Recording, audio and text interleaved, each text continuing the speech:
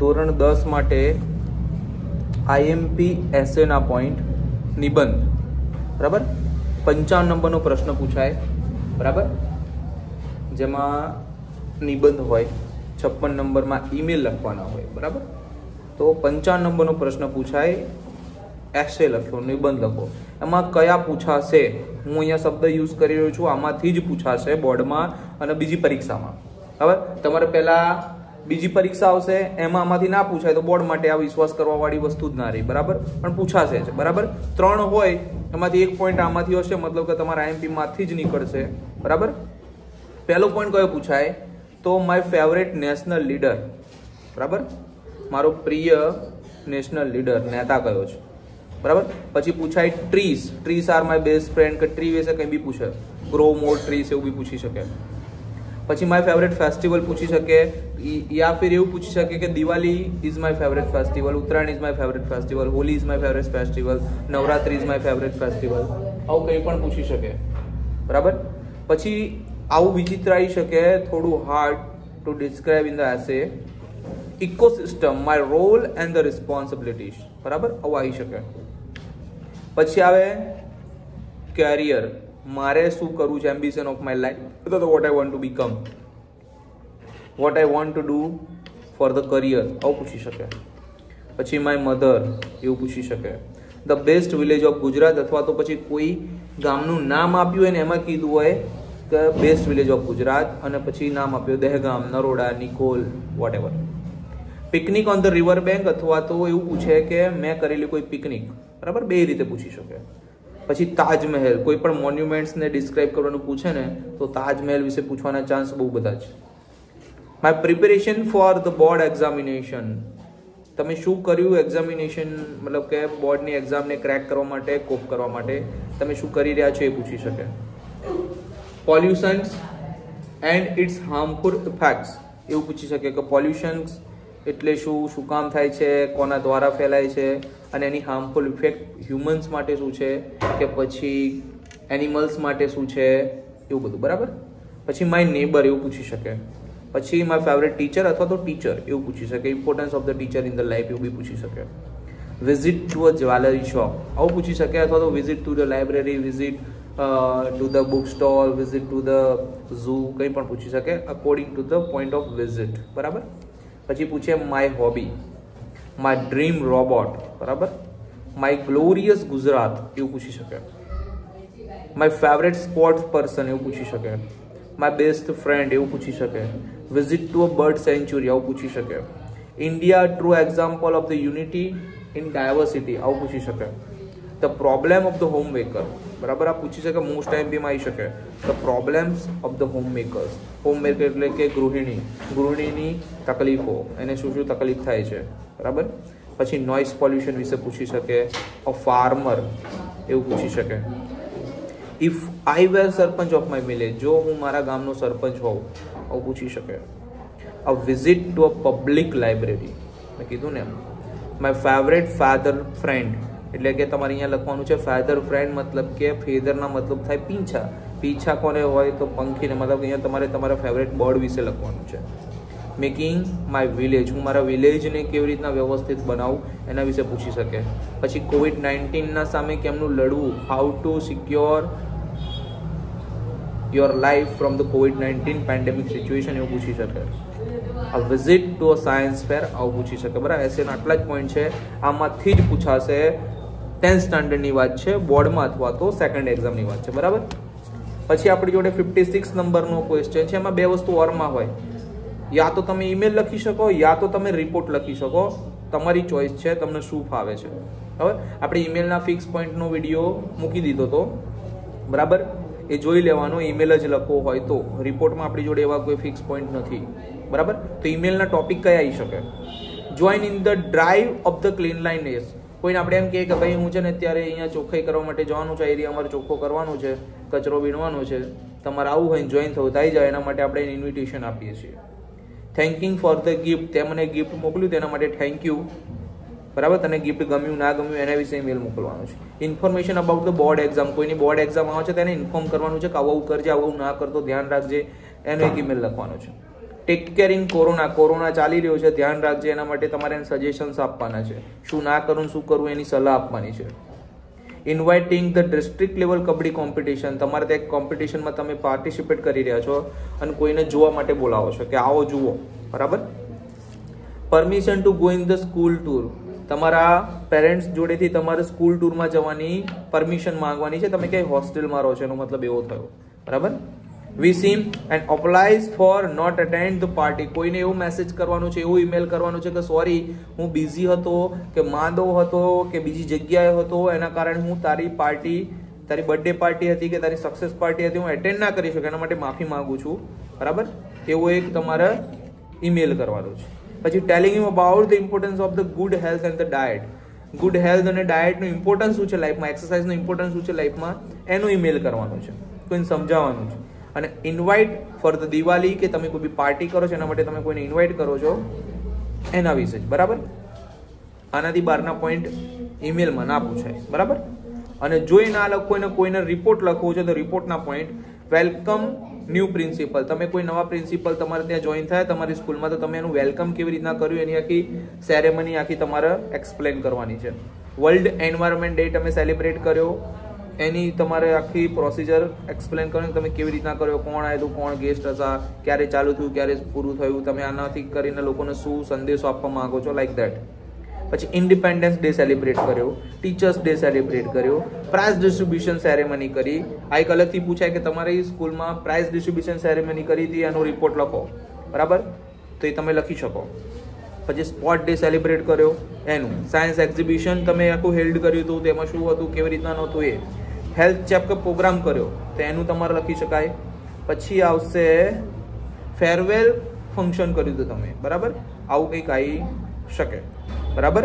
પછી 57 નંબરનો એક ક્વેશ્ચન પૂછાય જેમાં એક ફોટો આપ્યો હોય, એક પિક્ચર આપ્યો ને એને એક્સપ્લેન કરવાનું, તો એમાં મોસ્ટ ટાઈમ પી કયા કેટલા તૈયાર કરીએ તો ચાલી જાય, એમાંથી જ નીકળી જાય, તમે એના વર્ડ ફિક્સ કરી શકો. જો કે હું આની તો તમને એક એક્સ્ટ્રા આખો વિડીયો બનાવીશ કે કઈ કઈ ફિક્સ લાઈન તો તમે લખી જ શકો, પણ અત્યાર માટે પોઈન્ટ્સ કયા છે. તો ડ્રોઈંગ રૂમ, એક ડ્રોઈંગ રૂમ આપ્યો હશે, એમાં બાળકો ફેમિલી બધા બેસ્યા હશે, કોઈ કંઈ કામ કરતું હશે એક્સપ્લેન કરવાનું.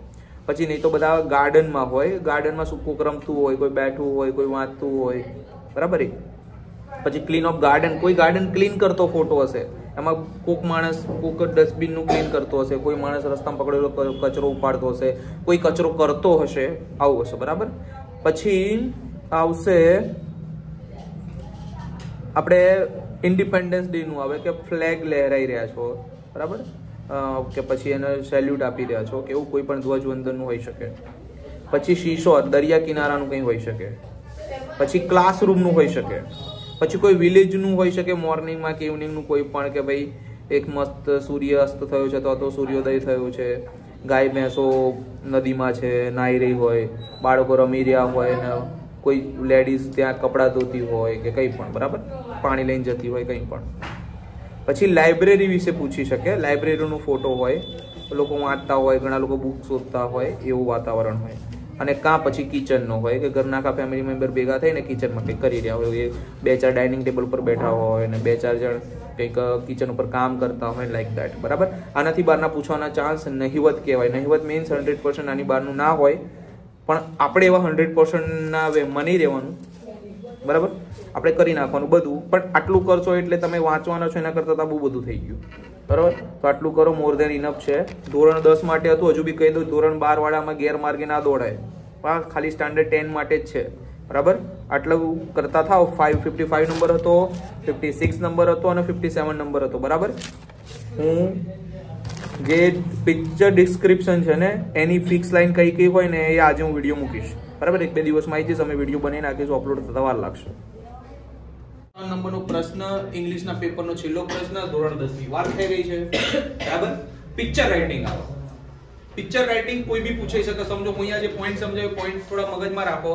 તમને પિક્ચર રાઇટિંગ પૂછે ગાર્ડનનું, કોઈ ક્લાસનું, કોઈ ઓફિસનું, કોઈ ડ્રોઈંગ રૂમનું, બરાબર, કોઈ લાઇબ્રેરીનું, કોઈ બી જગ્યાનું પૂછે, સ્કૂલનું પૂછે, ક્લાસરૂમનું પૂછે, કઈ પણ જગ્યાની વાત ચાલી રહી છે, ત્યાં તમને આટલી વસ્તુ તો ફિક્સ જોવા મળશે કે ત્યાં માણસો હશે. કોઈ ગામડાનું હોય તો ત્યાંય માણસો હશે, मतलब કોઈ બી જગ્યાનું ચિત્ર હોય, કોઈ પણ જગ્યાનું પિક્ચર હોય, સીધી વસ્તુ છે એની અંદર માણસો હશે, એ પિક્ચર હશે. मतलब અમુક વસ્તુ ફિક્સ છે કે જે તમે કોઈ પણ પિક્ચરમાં લખી શકો. આ એવા બાળકો માટેની વાત ચાલી રહી છે, એવા લોકો માટેની વાત ચાલી રહી છે કે જે લોકો ઇંગ્લિશ પિક્ચર જોઈને પણ નથી લખી શકતા. એ લોકો માટે આ માર્ક્સ મેળવવા માટેની ટ્રીક છે, પૂરા માર્ક્સ માટેની નથી પણ ટ્રીક છે. 4 માર્કનો સવાલ હશે તો 2 જેવા આવી જશે. આ એવી વાત છે. જોઈએ શું લખી શકાય. This is the picture of, પછી જો ક્લાસરૂમ તો ક્લાસરૂમ, ગાર્ડન તો ગાર્ડન, બરાબર. This picture is nice picture. Picture ની જગ્યાએ ઘણા લોકો ફોટો વાપરી શકે, બરાબર.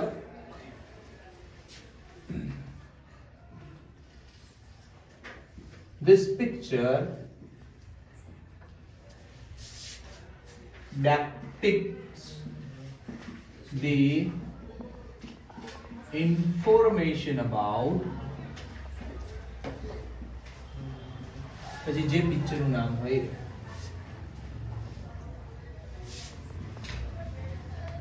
There are people in the pictures. There is girl in it who is doing.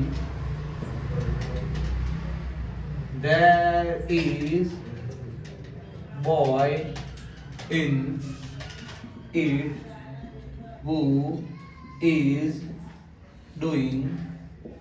પછી there is a man, અને જો બીજું હોય તો woman. બહુવચન હોય તો બહુવચન, તો પછી there are વાપરવાનું, બરાબર. There is a man, there is a woman who is doing. In short, this is the picture of which gives the idea about actual shape. બરાબર. હવે અહીંયા જો મેં જે ખાલી જગ્યાઓ છોડી છે એના એક્ઝામ્પલ લઈને કરી. માન લો કે આજ મારે ક્લાસ થી લખવાનું હોય, આ ક્લાસનું પિક્ચર હોય તો this is the picture of the classroom. CR means classroom. શોર્ટમાં બતાવું છું. This picture is nice picture અથવા તો photo. This picture depicts the information about class. Yeah. There are people in the pictures. તો અહીંયા people ની જગ્યાએ તમે words use કરી શકો. Students અથવા તો teachers અથવા તો student and teachers in the picture. આ તમને બુદ્ધિ દોડાતો ને પણ people જ કહેવાય લોકોને. હવે બહુ બુદ્ધિ નથી દોડાની, જે જગ્યાએ મિસ જજમેન્ટ થાય એવું નહીં કરવાનું. પણ તમને ખબર છે કે ક્લાસરૂમ નું પિક્ચર છે તો અહીંયા તમે સ્ટુડન્ટ્સ, ટીચર્સ એવું લખી શકો. There is a girl in it who is doing. હવે એક કરતી હશે, માન લો કે સ્ટેન્ડિંગ હોય, સિટિંગ હોય, રીડિંગ કરતી હોય, કંઈ પણ કરતી હશે. Who is standing. There is a boy in it who is doing. A boy હોય તો boy કંઈક કરતો હશે, માન લો who is doing homework. તો અહીંયા doing નો વર્ડ વાપરવાની જરૂર, બરાબર. Who is doing homework અહીંયા લખી શકાય. Who is doing homework, પણ અહીંયા ના લખે. Who is doing studying, standing ના. Who is standing, બરાબર. પછી there is a man. Man ની જગ્યાએ શું આવશે? There is a teacher who is giving lecture, બરાબર.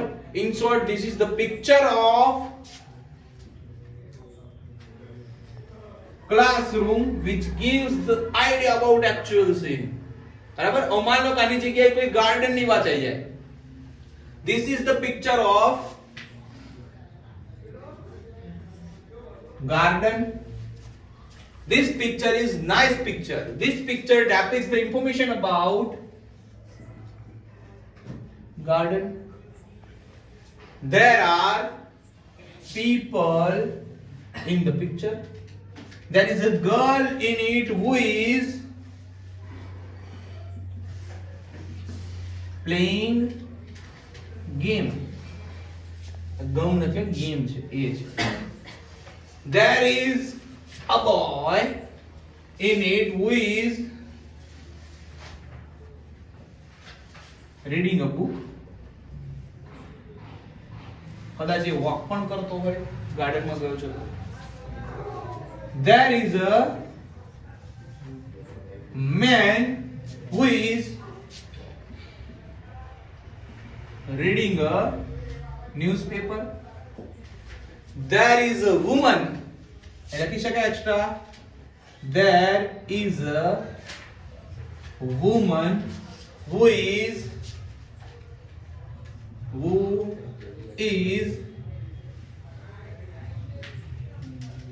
knitting the cloth. કપડા સીવી રહી છે બેઠી બેઠી સિલાઈ કરવા આવી. In short, this is the picture of garden which gives the idea about actual scene. કંઈ પણ લખી શકો તમે, ખાલી આટલી ખાલી જગ્યાઓ ચેન્જ કરવાની છે. અને આ કોપી જેવું લાગશે નહીં, કેમ કે કોઈ જગ્યાએ આવું ફોર્મેટ નહીં તમારા જોડે.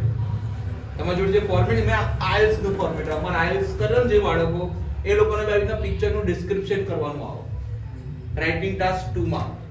આ એમાંથી શબ્દો શોધીને કાઢેલા છે. આ તમારા ડેપિક્સ એટલે તમારા માટે થોડો અઘરો શબ્દ થઈ જાય. ડેપિક્સ એટલે બતાવો, કેવું, જણાવો. છે એના એક પણ સાદો શબ્દ નથી વાપરવો, આપણે હેવી શબ્દ વાપર્યો છે. અને પેરાફ્રેઝ કર્યું કહેવાય. એ બધી ઇંગ્લિશ ની પાસે છે, આપણને તે ખબર પડી. આપણે આ ગોખી નાખવાનું, ખાલી જગ્યા ભરી નાખવાનું, વાર્તા પૂરી, માર્કે પૂરા.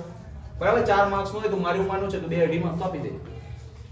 જેને 4 માં 4 લખતા આવડે છે પછી 4 માંથી 4 વાળું લખજો. આ તો જેના માટે કઈ નથી એના માટે બધું જ. પેલું નામમાં કરતા કાણામાં, આ કાણામાં છે પણ કહેવા તો કરો, કાણો તો કાણો મારો મામો છે. આવી વાત છે. ઓકે.